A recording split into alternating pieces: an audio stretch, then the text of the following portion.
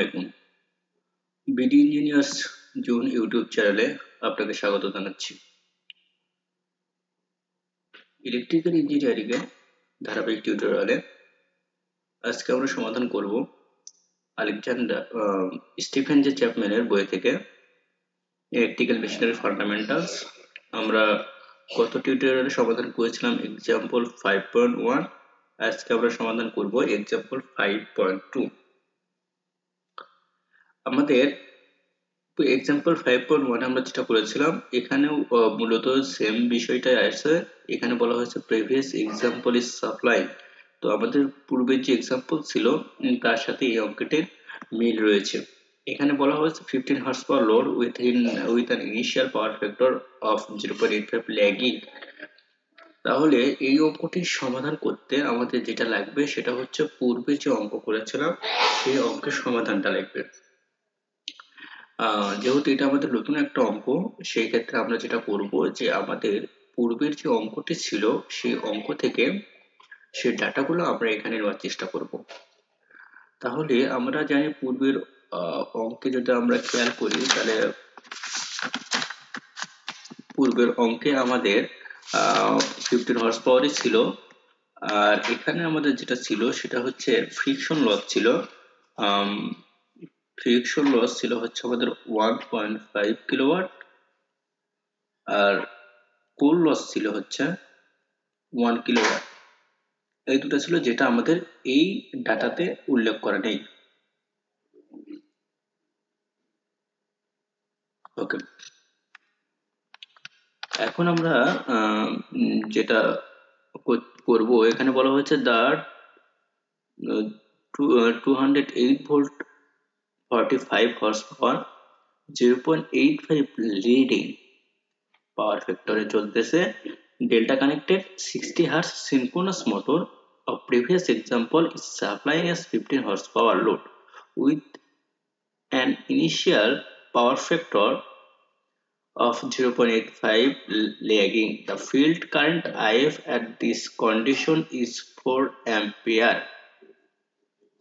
Okay, এবং আমাদের যেগুলো বের করতে বলছে, এক নম্বরে বের করতে বলছে sketch the initial phasor diagram of this motor and find the values IA and EA। এই দুটো আমাদের বের করতে বলছে। তাহলে আমাদের যেটা প্রথমে আমরা করব সেটা হচ্ছে আমরা যদি সলিউশনে শুরু করতে যাই, আমরা পি আউটপুট আছে হচ্ছে 15 হর্স পাওয়ার, তাহলে 0.746, তাহলে আমরা পাবো 15 মাল্টিপ্লাই 0.746, তাহলে 11.19 কিলোওয়াট। তাহলে পি ইনপুট হবে আমাদের হচ্ছে পি আউটপুট প্লাস লসেস, তাহলে 11.19 প্লাস 1 প্লাস 1.5, তাহলে 2.5 প্লাস 2.5, তাহলে 13.69 কিলোওয়াট হলো আমাদের হচ্ছে পি ইনপুট। ওকে, এখন আমাদের আই এটা কত হচ্ছে, আই সমান হবে হচ্ছে P input 3v5 cos theta. তাহলে পি ইনপুট হচ্ছে 13.69, 3v5 হচ্ছে 208, cos থিটার মান হচ্ছে 0.85।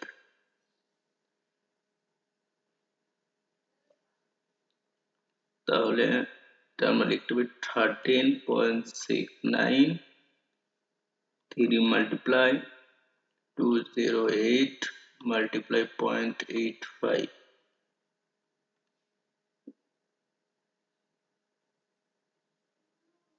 আমরা তো এখানে কিলোওয়াটের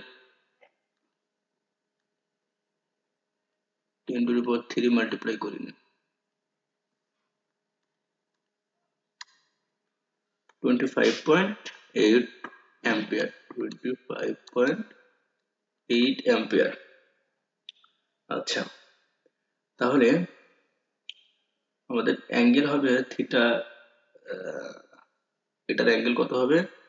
আমাদের cos থিটা সমান হচ্ছে 0.85, তাহলে থিটা হবে হচ্ছে cos ইনভার্স 0.85,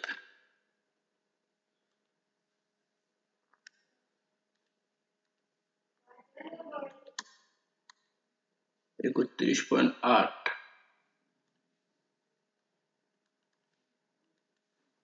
তাহলে আমরা যদি অ্যাঙ্গেল সহ এটা লিখি, তাহলে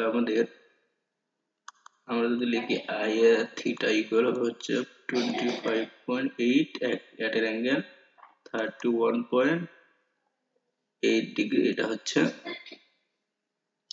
minus lagging power factor.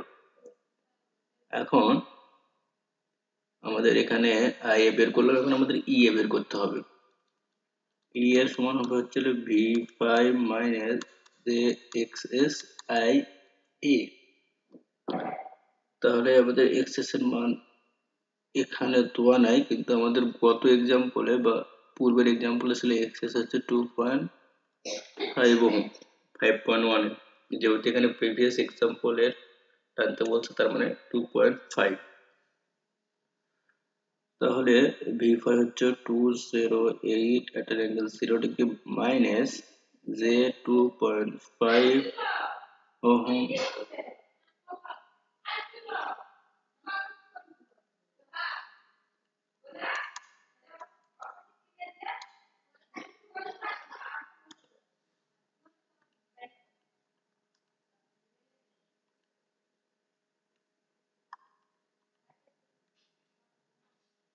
multiplied 25.8।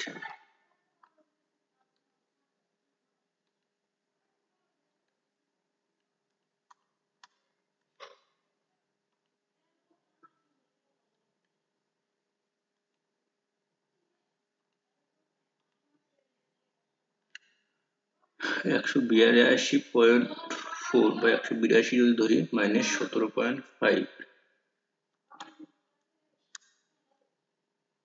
Minus 17.5 degree voltage, এটা আমাদের আসলে ইএ।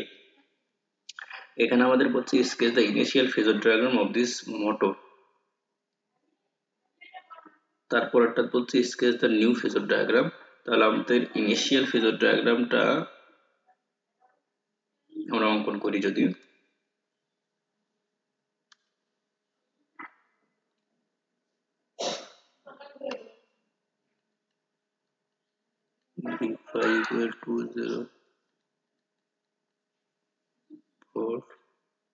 আই এটা হচ্ছে আমাদের 25.8,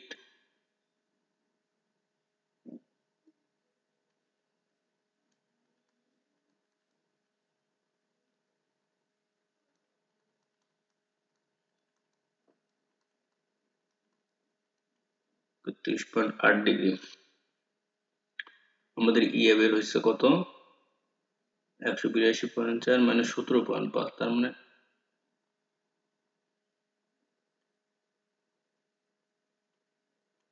এটা আমাদের ইএ আসলো।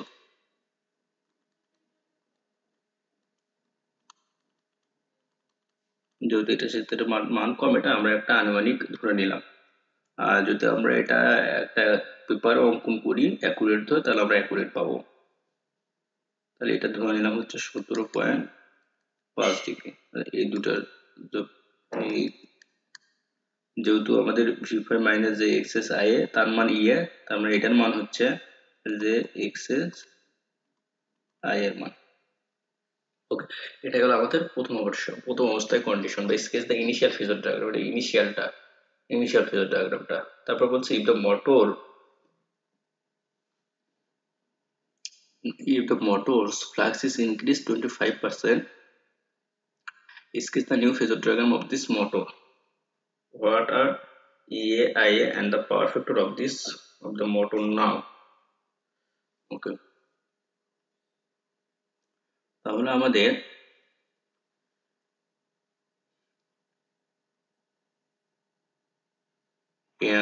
ফ্লাক্সটা আমাদের 25% বৃদ্ধি পাচ্ছে। তো সেক্ষেত্রে আমরা যেটা বলতে পারি সেটা হচ্ছে যদি মোটরের ফ্লাক্সটা 25% বৃদ্ধি পায় তাহলে আমাদের যেই ভোল্টেজটা আছে, যে ইনডিউসড ভোল্টেজটা আছে সেটাও 25% বৃদ্ধি পাবে। তাহলে এটা যদি আমাদের এ হয়, আমরা বিটা লিখতে পারি if the flux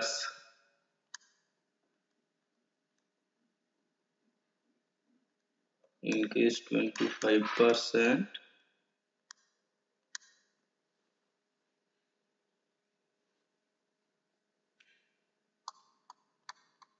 EA will be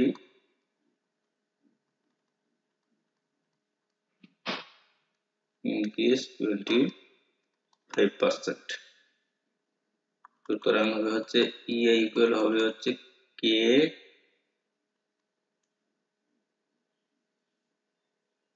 del 5 omega flux. তাহলে আমরা EA সমান লিখতে পারি এখন EA2 দিলাম, এটা আমরা EA2 সমান লিখতে পারি 1.25 EA1।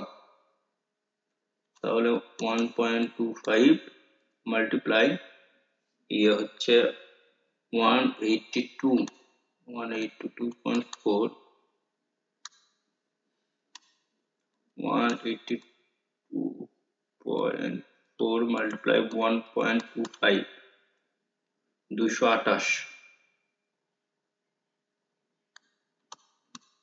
228 ভোল্টেজ। ওকে, এখন যেটা এখন এখানে বলা হয়েছে phasor diagram of this motor, তাহলে what are EAIA and the power factor of the motor। এখন আমরা লোড আমরা যেটাই করি or আমরা যেটা দিচ্ছি load, however the power supply the load must be remain constant। তাহলে আমাদের যেটা হবে, আমরা যে সিনক্রোনাস মোটরের যে কন্ডিশন জানি সেই কন্ডিশন অনুযায়ী আমরা লিখতে পারি হচ্ছে EA1 sin del 1 equal EA2 sin del 2। কারণ আমরা যেটাই করি আমাদের এটা কনস্ট্যান্ট থাকতে হবে, কারণ আমরা জানি যে সিনক্রোনাস মোটরটা সবসময় কনস্ট্যান্ট স্পিডে ঘোরে। সেহেতু আমাদের এটা কন্ডিশন আছে, একটা কন্ডিশন, এটা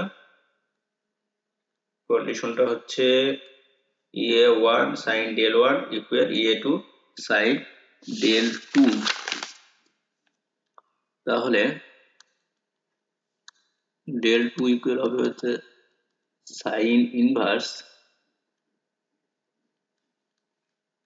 EA1 EA2 sin del 1 equal হবে sin inverse EA1 হচ্ছে 182.4 228 sin del 1 minus 17.5। 17.5 কোথা থেকে আসলো? এখান থেকে আসলো, এর অ্যাঙ্গেলটা 17.5 আসলো। তাহলে আমরা যদি এখন ক্যালকুলেশন করি sin inverse 182.4 divided 228, এটা ক্লোজ করে দিলাম, মাল্টিপ্লাই করলাম হচ্ছে sin minus 17.5 minus 13.9 minus 13.9 degree. এটা হচ্ছে আমাদের বর্তমান যে W2 del 2 আছে, আমাদের ফ্লাক্স ইনক্রিজড হওয়ার কারণে 25% বাড়ার কারণে আমাদের এখন অ্যাঙ্গেলটা আসলে হচ্ছে 13.69 ডিগ্রি, যেটাকে আমরা বলতেছি এটা টর্ক অ্যাঙ্গেল, যেটা আমরা পূর্বের ক্লাসে বলে দিয়েছিলাম টর্ক অ্যাঙ্গেল। এটা আমাদের হচ্ছে এই অ্যাঙ্গেলটা কিসের হবে, এই অ্যাঙ্গেলটা হবে ভি ফাই এবং ই এর মধ্যবর্তী অ্যাঙ্গেল, সেটা হচ্ছে আমাদের এই del 2। ঠিক আছে। এখন যেহেতু আমাদের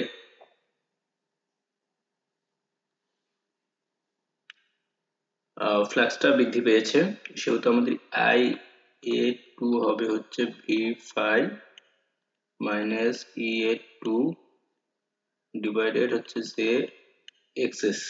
আমাদের ওই সূত্র থেকে যাচ্ছে, এই একটা সূত্র মনে রাখলেই হচ্ছে। ই এ সমান যেটা আমাদের ভি ফাইভ মাইনাস যে এক্সএস আই এ, এই সূত্র থেকে আমাদের এই সূত্রটা আসে।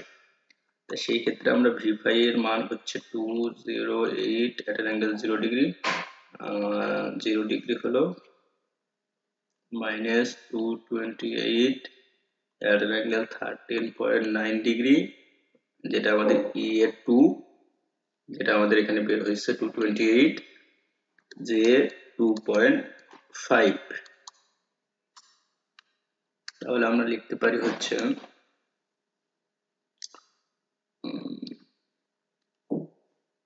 208 at an angle 0 minus 228 at an angle minus 13.9 divided 2.5।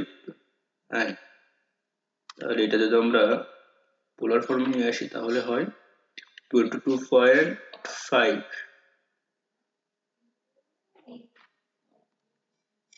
Divided at an angle হয় হচ্ছে 13.7, 22.5 at an angle হয় 13.7 ডিগ্রি অ্যাম্পিয়ার। এটা হলো আমাদের বর্তমান যে কারেন্টটা, সেটা এখানে আমাদের বের করতে বলছে কি এ আই এ। তাহলে এটা আমরা আই এ ও সমান, এটা আমরা লিখলাম আই এ, যেটা আবার দ্বিতীয় অবস্থায় ফ্লাক্স বৃদ্ধি পাওয়ার কারণে যে কারেন্টটা আসলো। তাহলে আমাদের পূর্বের কারেন্ট ছিল কত? পূর্বের কারেন্ট ছিল 25.8, এখনকার কারেন্ট হচ্ছে 22.5, কিন্তু পূর্বের কারেন্টের অ্যাঙ্গেল ছিল মাইনাস আর এখন হলো আমাদের প্লাস। ওকে, তাহলে আরেকটা কি বের করতে বলছে আমাদের, and the power factor of the motor। তাহলে আমাদের power factor of the motor বের করবো, যেটা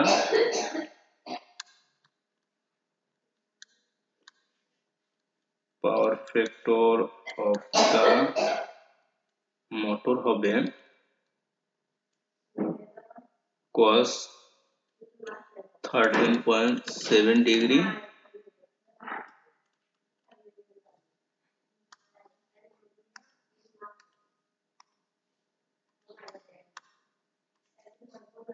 zero point nine seven 0.97 leading. ওকে, আমাদের আর একটা পার্ট আছে, পার্ট সি, যেটা আমরা সমাধান করলাম না। সমাধান না করার কারণ হচ্ছে, যদি আমরা ওটা সমাধান করতে যাই তাহলে আমাদের ম্যাটল্যাব লাগবে।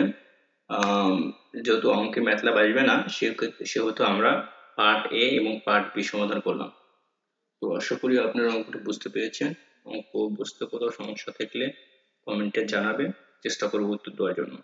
ধন্যবাদ সবাইকে এতক্ষণ সময় দিয়ে পাশে থাকার জন্য।